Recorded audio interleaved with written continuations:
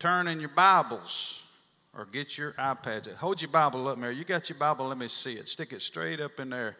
If you got your iPhone and that's your Bible, hold it up in there. Hold them all up in there. Come on, stick them up, stick them up. Y'all find Isaiah 55. Real important. Scripture we looked at last week. Isaiah 55. Isaiah 55. Find it. Find it. Mark it. If you got you a pretty Bible that you don't want to mark in, leave it at the house and go up there and buy you one that you can mark in. Amen? When you come to Circle J, you need to bring your using Bible. Not the one that you want to keep looking all pretty. It stays on your shelf and you can read it by yourself. But when you come to Circle J, bring a using Bible so you can highlight it and mark in it and use it. Take this scripture home with you today. Chew on it. Isaiah 55. Verse 9 through 11. I want to ask everybody, and you'll understand why I'm doing this right now, to stand to your feet for the reading of God's holy word. It's going to be something special today. I want you to stand to your feet. Isaiah 55, starting in verse 9. We read this last week. I just want to go back and pick up kind of where I left off. As the rain and the snows come down from heaven and do not return into it or to it without watering the earth and making it bud and flourish, and so it yields seed for the sower and the bread for the eater. And keep reading in verse 11. God says, so the word that goes out of my mouth, it will not return to me empty. Your translation may say it won't return void, but his word will accomplish what I desire and achieve the purpose in which I have sent. Lord Jesus, we come to you as we have opened your holy word. I pray in the name of Jesus that we take the word of God with us today, and it's not left on a screen, and it's not left in this building. I pray in the name of Jesus that you take your words and you implant them in our hearts, and we walk out of here with the power of the Word of God implanted in our lives. Right now, in the name of Jesus, cultivate our souls. In the name of Jesus, cultivate our minds. In the name of Jesus, cultivate our hearts to receive the seed that you're planting in us today. In Jesus' name I pray. Amen. Amen. Thank y'all. Have a seat. I appreciate so many people coming out during this time. It's a powerful time for us to come and spend this time in the Word together. So what's God saying here? Look at this. He's saying as the rain produces life on the earth, he's saying the Word of God is producing life in us. You see that? Look at that. As the rain produces life on the earth, so the Word of God is producing life in us. Y'all got that? You understand that? Also, you got to understand, though, Satan can understand that just like you can. Satan understands that God makes the comparison that just as rain replenishes the word, or the earth, his word replenishes and renews and makes us grow ourselves. So Satan knows that. Look at this. Look at it. If Satan can't, if he can, he'll do everything he can. If Satan can take the word from you, he will take your life from you. If Satan can just keep you away from the word, he can keep you from growing. He can keep you from the Lord. And if he can keep you away from the word, he can take your life away from you. As humans, Satan knows how to pull our strings and how to get us busy. Amen? And how to get us distracted. Amen? And how to get us discouraged. Amen? How to get us angry and worried and mad and fearful and all this stuff. He knows how to do that. Amen?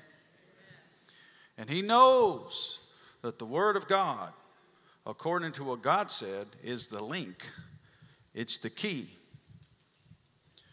So to God, he says that at some point in your life, if you know Jesus Christ, you got to start doing something with the Word of God. James 1:25 says that, but everyone who looks at the perfect law, the law of liberty that gives freedom, he says, not being one who forgets about the Word, but being a doer of the word. It says you'll be blessed in your doing. So when we get busy and we walk out of church and the seed of God, see, I'm a farmer right now. All I'm doing is throwing some seed right now. And if you take the word with you, it's implanted with you. But if the word of God stays on that screen right there, you've been robbed. Satan done snatched it away from you. If the Word of God is in your Bible and your Bible gets closed and you never look at it again during the week, then it's not implanted in your soul. Now, what I'm talking about today is I believe what God wants to happen in the restructuring of the church, where we come and we listen to His holy word, and that's about as far as it goes. And there's not a one of you here that are born again that want to honor God. Amen? But there's not a one of you here, including myself, that don't struggle with honoring God. And you know how we honor God is being a doer of the word. That's how we honor God. When He says do something and we leave it on a screen, does that honor God? Yes or no? No. It's got to be implanted in our hearts. Jesus knew this was going to be a struggle. And so what I'm going to do today is open the doors, clean off some windows that are in front of you. I'm going to let you see some things that Satan has hidden from you for years and possibly even generations. Today, very likely, most positively is the greatest message that you've ever heard me preach. It will change your life 1,000%. Today's message is not just a little bitty deal that you hear a little bitty Todd Hervey preach. These are not my words. They're breathed out of heaven. And they are nurtured and unfolded by Jesus Himself. Scaring you a little bit, huh? Let's look at and see what the Bible says. If you could, turn in your Bibles to Matthew chapter 13. Jesus says how hard it's going to be for you and for me to honor God with God's word. He tells us how Satan is going to destroy our lives, how he is going to keep us from the word of God, how he's going to snatch it away from us. And we all in the agriculture industry understand what a farmer has to do to plant the seed. And Jesus tells a parable, a story. And what he does is he compares the word of God to a little seed. A little seed is powerful, amen. I cut an apple open last week. I said we can count how many apple seeds are in this apple, but we cannot tell how many apples are in a seed, amen. God's in control. And so that's the way the word of God is. And so he uses this parable. He says a farmer in verse 2, Matthew 13. Y'all with me? A farmer went out to sow a seed, plant a seed. And as he was scattering his seed, some of the seed, Jesus said, fell on a path. And the birds came and they ate it up. What Jesus says later on, he explains his parable, and what he says is that's when Satan snatches it from you. That's when it hits a screen and you don't mark it down in your Bible. That's when it hits a screen and you look at it and you don't bring your Bible to mark it down and make sure you take it with you. That's when it hits a screen and you don't go back and listen to the Word of God again. That's when it hits the screen and you say, boy, that's good, and you shout amen in church, but you don't take nothing to the house with you. The Word of God is presented to you, and I'm sowing it to you. But as soon as you hit the steps out there, you leave the Word of God right here. And Satan done snatched it from you. That's how Satan affects us. Anybody got a good memory where when somebody speaks the word of God and you remember it real good? Stick your hand up there and be loud and proud. Come on. Got 1, 2, 3. Little kid, he's 6 years old. He's smarter than I am. I can't do that. I have to write it down. There's a few of you can get her done. Praise the Lord. God's bless you. I can't do that. I have to write it down. I look in the scripture. I meditate on the word of God. I go back and look at it over and over and over again. But Jesus is saying he plants the word of God and Satan robs, and of course it never comes up. Keep reading. And so then some of the seed, he says, falls on a rocky place. Falls on a rocky place. And the ground, the heart, and the mind and the soul is not plowed right, and it's not ready to receive it. And maybe it gets in there, and maybe you take it home with you and you look at it once, but then it just kind of doesn't get watered and it doesn't get nurtured, and it maybe starts to grow in your life, and you say, yes, God, I need to do that. Yes, God, I want to do that. And then things get busy and you don't take care of it, and you leave the seed alone. And here it is. It springs up quickly because the soil was shallow, but when the sun came and the cares and the struggles and things come in your life, and the sun came up and plants were scorched, and your soul wasn't ready to receive it. The soil of your life wasn't ready to receive it. Keep reading. It says, and then it withered because it had no root. It takes time to grow a root. Can't happen overnight. And then another seed fell among the thorns, which grew up, and then the thorns choked it out. The weeds came in and choked it out. And so what he's saying here is the Holy Spirit, you received the word, but he didn't, in your mind, you really didn't take it with you. You maybe took it a little bit with you and wanted to implant it in your heart, but listen to me, your mind really didn't stay on the word of God. It started getting shifted to the business of your week. It started getting shifted off of things of God, and it got shifted into the things of the world. And we wonder why we're not growing. And we wonder why we're not any spiritually stronger than we were last year. What's the difference in the last 10 years of your life? And we wonder why we're not growing. Because Satan is leaving the Word of God in the church on a screen. Okay? Or we take it with us and we don't implant it and nurture it and focus on it, and it comes up, but then when life hits us, it just kind of dies out. The seed sprouted, but it never produces. Or we take it with us and we focus on the Word of God, but then the cares and the sins of the world get our eyes off the seed, and we stop taking care of the seed, and things just fall to pieces in our lives.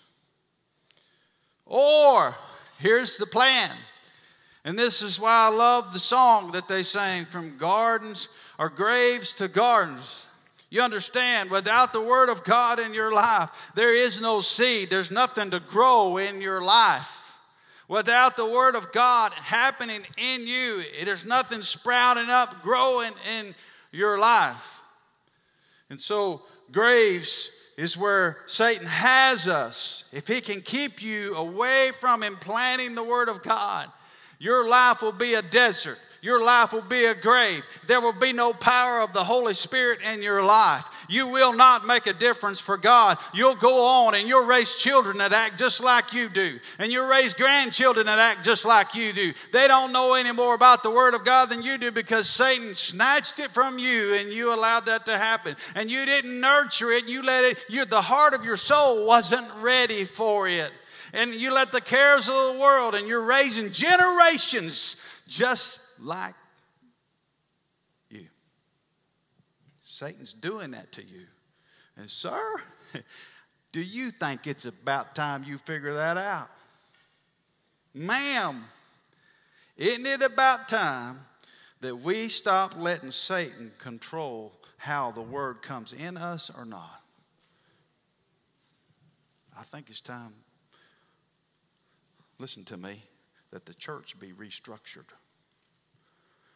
That the Word of God not just be spoke and scattered out across the ground and bounced up for Satan to snatch it away from us. I think it's time that we become farmers and we control that seed and we nurture that seed and we plant that seed. Here's what God wants. Look at the next verse. And they withered because there was no root. Then other seeds fell among the thorns, which they grew up, and they were choked in the plants. And look at the last verse. It said, still, though, this is what God wants, and this is what can happen in our lives today. But still, there was another seed that fell on good soil. Somebody say good soil. We got to pray that our hearts and our minds and our soul are ready today for good soil, to be good soil, to implant this seed, and it's going to grow right. To be good soil, that there it produced a crop. And that's what the Lord wants in His cause of His Word. And look at it. Not just a little production. We're talking about 100 and some 60 and some 30 times, 30-fold that is sown. And that He says, whoever has an ear, let him hear. Let us hear. He's talking about the good soil, the soil of the heart, the soil of the soul, the soul of the mind, and how we receive the Word of God. And He wants us to produce. When we receive the Word of God, it is to bring producing in our life. Can I get a good amen? It's supposed to produce. It's supposed to grow. Not just a little bit. How many of y'all want 100 times get better? Let me hear you say amen. How many of y'all want to get 60 times better? Let me hear you say amen. I'll say amen to 30 times better. Amen. He wants us to produce more than just ourselves. I want to reach 30 more souls for Jesus Christ. I want to make 60 times more difference than one man can do because I'm obedient and I grow in the Word 100 times, 1,000 times. Fold. because the Word of God grows us. So that's why I love that song, From Graves to Gardens. That's what I'm calling this message. And Satan's been doing these three things that Jesus is warning us about for years. Amen? Me too. Now, I'm not I always kidding with y'all. Say, if you find yourself in a hole, first thing you do is stop digging. Amen? I'm in this hole with you. There's not a time that the Word of God doesn't try to Satan doesn't try to snatch it away from me. He says we're to hide the Word of God in our hearts so that we won't sin against it. I have to take painstaking efforts to memorize, as stupid as I am. I promise you, if I can memorize the Scripture, you can do it at least 2 times as good as me. At least. Yesterday morning, I was doing my normal deal, and I walk out, and I was walking out and walking through some cows and looking at them, went out to the barn, fed the dogs, and just counting, looking at ear tags. And I was walking back up to the house. And I walked up that fence in the backyard, and I stepped over that fence, and there was Miss Robin's garden. Now, I'll tell you, we got the best garden we've ever had since we've been married. And Robin works on this every year, and we're constantly trying to make that soil fertile right there. We got game chickens around the ranch, and they keep all the poop piles tore up, and the flies ain't bad around the house. Chickens. But they'll eat the snot out of your vegetables. So the first thing Robin did, is she had me build a fence. And I said, oh, come on now. We would plant those seeds, and the chickens would smell them. And they'd dig the seeds up, and they'd be gone. Snatch them, just like old devil does you and me with the Word of God. First thing she did is she had me build a fence around her garden after we got it plowed up. Second thing she did is she got some of that black tarp that you can put down to control the weeds. And so she's focusing on this. And look at these steps that she took. She prepared the ground. Look at it. She prepared the ground. She put nutrients in the ground. Had me and Jim out there tilling that stuff up, pulling the rocks out, getting it deep where the moisture could get down there. And then she protected the ground from the weeds coming up. And the chickens, she built a fence. And she put that black tarp all over the deal. And then the next thing she did is she went to the store and got her some Miracle-Gro seed starter. I can tell you one thing, that stuff works. And she got some organic seeds. And then she picked these seeds carefully, and she planned what she wanted to do. And these were good organic seeds. And she had these little black trays. And she carefully put the right amount of dirt in every single tray. And then she implanted. Somebody say implanted. She, with determination, implanted it into that soil, pushed it down, covered it up. And then she watered it every day. She didn't see nothing happening at first. And then she'd see that soil start breaking up.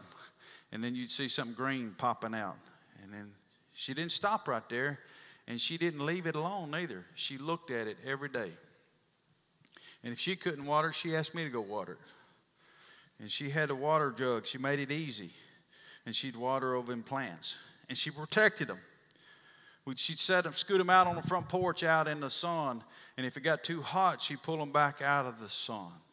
She focused on them seeds every day until they did just about everything that they could do. So she implanted. Number 4, she then, look at this, transplanted them from a little container over into the garden. She planted them in the garden. And so she went out there and we cut a little X in that black tarp that was laid down to keep the weeds from coming up. And she dug down in there and loosened the soil up all over again. And she took all that seed starting soil and implanted it down in there to give some extra nutrients to the seed down in there. And then she began to water that. at times, and then she would get that Miracle Grow and that water hose stuff, and she would not just give them water, but she would give them nutrients. And I had a fertilizer on a spoon, and we put it on each plant, and she did all this care, and these plants began to grow. And some of them died, and she replaced them. Even down to the purple hull peas, she planted every single purple hull pea. I ain't never done that in my life. She planted every single plant in a black little deal and transplanted it in the ground. And she began to nurture that. And so she transplanted, she nurtured it, she watered it, put more fertilizer. And son, I'm telling you, we getting some vegetables. We getting some vegetables. And they's good. We got one tomato plant. I tried not to exaggerate, because I exaggerate. I did. I walked up to it this morning, and that tomato plant is taller than I can reach. Amen. I can't reach the top of that tomato plant. We started with stakes about that tall, and it got so heavy it broke them. We picked it back up. And then I got a 6-foot stake, and I said, there ain't no way. And I hammered it in the ground about this far. And then he was about to break that over. I went and got me a T-post. I cowboyed up on that tomato plant now. I'm talking about a full-grown 6.5-foot T-post. And I tied all them other stakes, and that thing's still going. And there's all these tomatoes hanging all over the place on that thing. This morning before we came to church, last night before we went to bed, Robin went in there and turned the timer on the microwave and turned the water on the sprinkler system. She had it timed. You know what she did this morning? Same thing. Went out there. Everybody's peas are dying, not the ones at Little Hervey Ranch. They're blooming for a second time, son. And you can see, though, in the corners where the water's not getting quite as much as some of there's a pepper plant over here in the corner that's not growing. There's beans over here not growing quite as good as the ones in the middle getting all the nutrients. And they're producing. Here's my question to you. God wants us to handle the seed of the Word of God the way Miss Robin is handling a garden that's going to produce. God wants to take graves and turn them into gardens. And it's going to happen the way you handle the seed of the Word of God today. What you walk out of here with. A couple scriptures I want to give you, and I want to give you a challenge. In Matthew 21:43. Why do we need to do this? Matthew, look at it. 21:43. Y'all need to circle this, or if you got your iPhones, you need to highlight it. If you don't think this is not important, you need to read what God says here. Matthew 21:43. Therefore I tell you that the kingdom of God will be taken away from you and given, this is Jesus, and given to people who will produce its fruit. If you're not going to produce, if you're not going to implant the Word of God in your life, if you're not going to nurture it, if you're not going to transplant it from your heart, implant it in your heart and transplant it into your life and apply it and do it, and if you're not going to produce for the kingdom of God, Jesus said, I'm going to take the kingdom of God will be taken away from you, and he says, I'm going to give it to a people who will produce fruit. That's what Jesus said.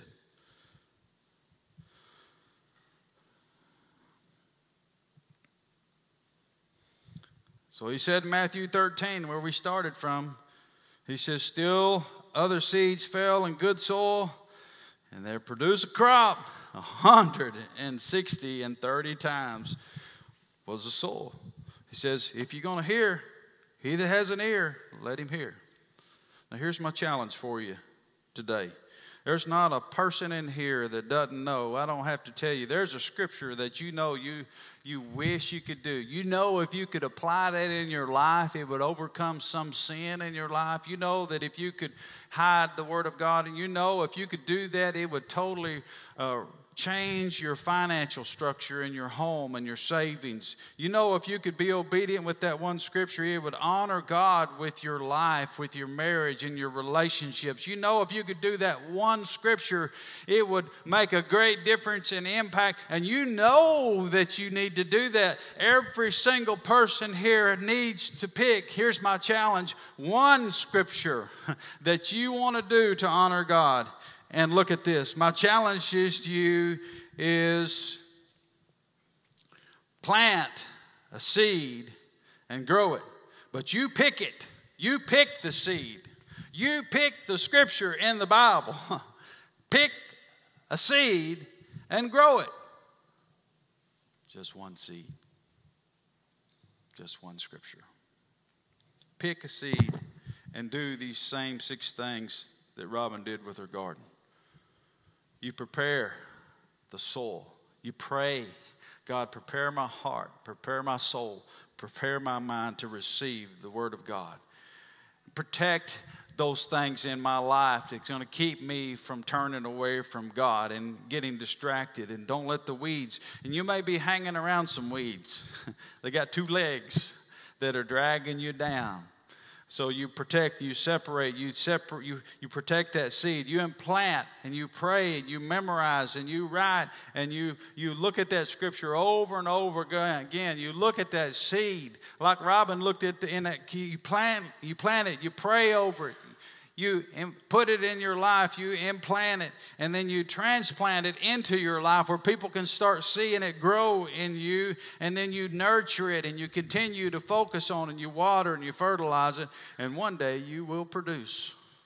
And that's my challenge for you this week, is that you pick a scripture, you pick a seed, and grow it. Amen? Can y'all do that with me? Let me hear you say a big old amen. Let me hear you say a bigger amen. Because we want, how many of y'all want 100-fold blessing? Say amen. A 60-fold, a 30-fold. We want to get that much better. And one scripture, he doesn't say a bunch of scriptures. He says one seed can produce 100 or 60 or 30 times blessing. And you pick your one scripture that God lays on your heart. And you focus on that scripture and don't walk away. You know what will begin to happen? Woo, this is spaghetti sauce. You'll begin to produce. I'm just saying, that's the best spaghetti sauce on the planet. And it come out of our garden. All the herbs, everything come out of our garden. Woo-wee. These peppers crunch when you chew on them. Ain't like what you buy in a store. You'll start to produce.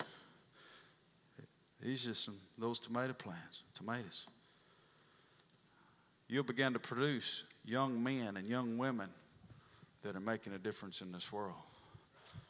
You'll produce a family that'll scatter and make a difference in this world. You'll begin to produce employees, people that you work with, who come to church with you, and you'll begin to produce some things. You'll produce some fruit. If you take that challenge right there, you will honor God. Let's pray. Father, we come to you. We just want to come to you and just say we receive your word. We receive right now from you what the Holy Spirit has showed us, that all these ways that Satan is trying to snatch the word of God. And we just commit to you today that this scripture is not going to stay in this church. We implant it in our word, in the word of God in our hearts. We don't want you to give it, the kingdom of God, to somebody else. It's for us. We are going to produce. We commit to you. Where we haven't been taking the word of God and we're not producing and we're not focused on your word, Lord, forgive us. And just say that, God, I'm sorry. I know better. Tell him that. Get real with him. I know better, God. I've taken your word and I've let the cares of this world choke it out of my life. I haven't focused on it. I haven't watered it. I haven't prepared my heart, my soul, my mind. It hasn't stayed on your word. I've let the old devil even rob it from me in church and not take it with me. And I'm just saying, God, I'm sorry. Please forgive me. God, give me the grace. Give me the strength right now. Right now, Lord, to honor you with the seed I pick this week.